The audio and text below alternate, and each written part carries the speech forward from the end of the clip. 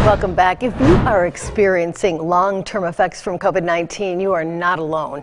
While many have recovered in weeks or even days, for others, the road back to a normal life is taking much longer.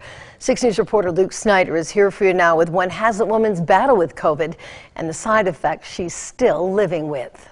You have to relearn everything. Swallowing, breathing.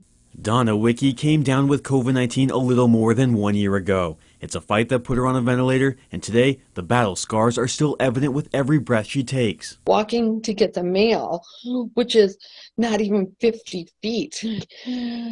By the time I do that and come back in, I have to rest. She's one of many people who are considered COVID-19 long haulers. It's something research scientists at Henry Ford Hospital like Sarah Santa Rosa are working to learn more about through what they call body maps. It's an art-based process for people to describe their long-suffering symptoms of COVID-19.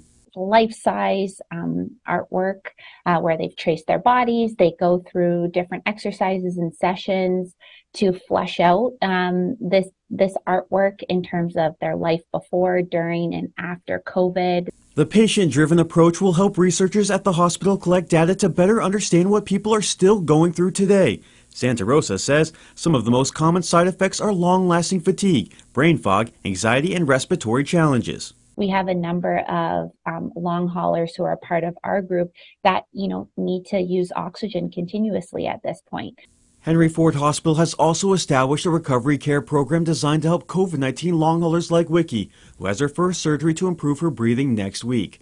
Wicki says she understands there's a lot left for doctors to learn about the disease, but she's hopeful more research will lead to more answers. I've gotten worse, and so I'm like, is there anything I can do? I'm willing to do it. Here for you in Haslett, Luke Snyder, 6 News.